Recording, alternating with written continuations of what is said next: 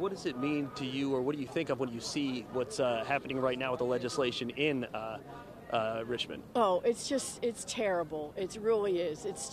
And the whole country's watching Virginia.